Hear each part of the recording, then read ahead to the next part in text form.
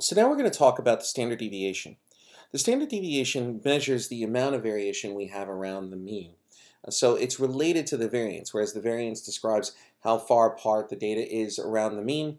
The standard deviation is going to describe how all of that occurs. So many of you are familiar with the bell curve, and in that bell curve we have a mean at the center. Most of the data points kind of congregate around that center point, around that mean. And that's because there's a tighter bunching up of the data points, especially in a normal distribution. So in this case, we're going to look at the standard deviation and we're going to try and learn how to describe it using this score column for each one of the countries. So this is a score that's been added to the spreadsheet. And what we're going to do is we're going to create bins. Since this number goes from 0 to 100, we basically are going to set bins at roughly every 10. So what we'll do is we'll add our bins. Those are our 10-period bins. And now what we're going to do is we're going to use something called data analysis in tools. Now if you don't see data analysis or solver in tools, what you want to do is you want to go to the add-ins. When you go to the add-ins, you'll basically see analysis toolpack and solver add-in. You want to check those and basically include those so that you'll see them inside of your tools section. When we go to the data analysis, we're going to choose histogram.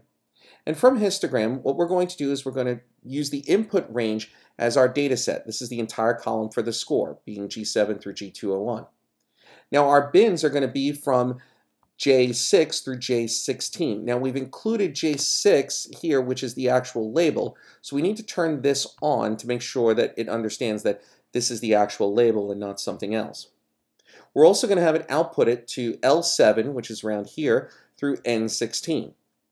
When I click OK, you'll see that it gives me the bins and the frequency. So there's 1 in the 10s group, there's 3 in the 20s, 21 in the 30s, and so forth. When we add these all up, you'll see down at the bottom, it's basically giving us 194 of them. Now what we're going to do is we're going to basically, since we have that, let's chart this out. So when we chart this whole thing out, we'll basically take the frequency, and we're going to insert a chart. We will then choose column. When I choose column, you'll see that it gives me this nice chart title. And that pretty much looks like a normal distribution for the most part. A little bit quicker tail over here, but this is fairly normal distribution. We should see the nice bell, and here's our mean somewhere in this vicinity, and therefore we will be able to assess that a majority of the data points are hovering around the mean. So let's take a look at how we can figure out what the standard deviation is. So now what we're going to do is we're going to need the variance of those items. So we're going to use our variance formula from before. We'll use the var s, and then we know that this will go from G7 through G201. And this is our variance. We'll give it a little label here. Now, the formula for the standard deviation is very simple. All we're going to do is we're going to take the square root of the variance. So we'll just take the square root of this number, and we have our standard deviation of 15. And we'll describe what that is in a second. Now, Excel has a standard deviation formula itself, which is pretty simple. It's just like the variance. The only difference is we're going to have STDEV for standard deviation, and we will take the standard deviation of our entire range, which is G7 through G201, and you'll see it gives us the same number. Okay, so now what we've done is we've actually created a small table here for the rules of the standard deviation. So what this basically means is that one standard deviation is going to be plus or minus 15.06 around the mean. And our mean we've actually calculated as 49. So now what we're going to do is if we have one standard deviation, we will take one standard deviation minus, so that means we take our 49 and subtract 15 and we get 34. And then we'll take one positive standard deviation, which means take the 49 and add 15 and you get 64. So our formula is basically take the mean and subtract 1 times the standard deviation, which is 15, and on the positive side, the plus. This means that 68.27% of the data will fall between 34 and 64. And we'll take a look at how that actually works when we look at percentiles.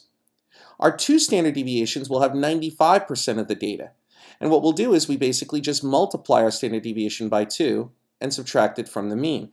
That gives us 19, and then we add to that as well, the 2 times the standard deviation, 79. So 2 standard deviations will go from 19 to 79. And 3 standard deviations will then go from 4 all the way up to 94, and that represents a majority of the data. So here we've created a table of percentiles.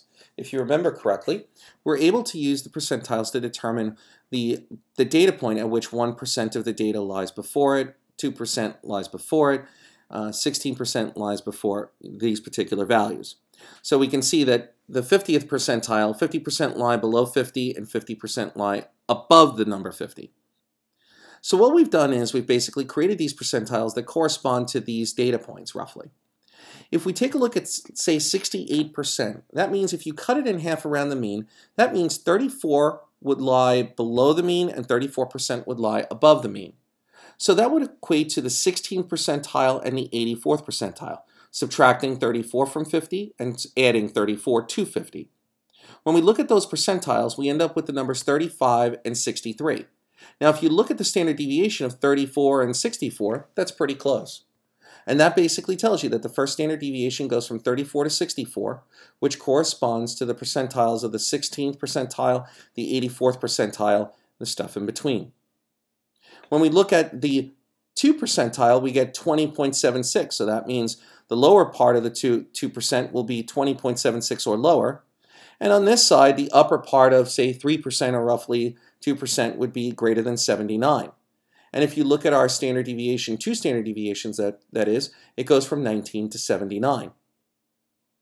So this inner part corresponds to 68%, and this second deviation corresponds to 95% of the data. And when we do the same thing for the lower 1% and the upper 1%, we end up with 99.7% of the data falling in this range. So you can see how the standard deviations obviously relate to the percentiles.